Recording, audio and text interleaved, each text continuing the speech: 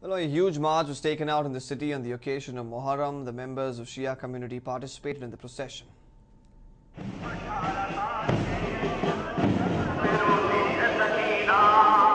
10th day of Muharram, which is also known as the Ashura in Islam, it is observed as a day of martyrdom of Hussain, the grandson of Prophet Muhammad.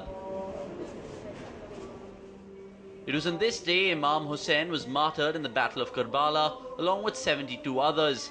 They had no food and water for 3 long days. Members of the Shia community took out a massive procession in the city where they marched in grief.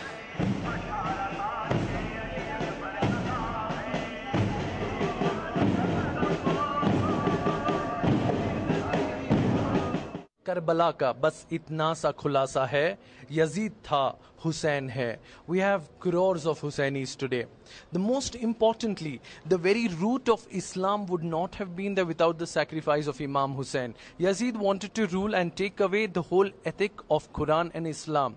Imam Hussain sacrificed his life along with his 72 martyrs to show that Islam rules all over the bad. Also, it is definitely like the good or the evil. Thousands of people took part in the march. They lashed themselves, which is a symbolic manner to say that if they had been present on that fateful day in Karbala, they too would have suffered the same fate as the 72 members who were with Imam Hussain.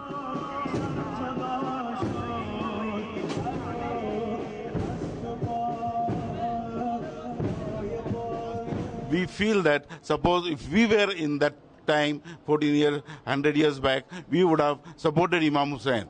We think of that and we cry, we mourn in this particular day. And these Yazid, he wanted to finish the Islam. He was a very bad ruler. He wanted to kill all these Hussein's companions, families, everybody.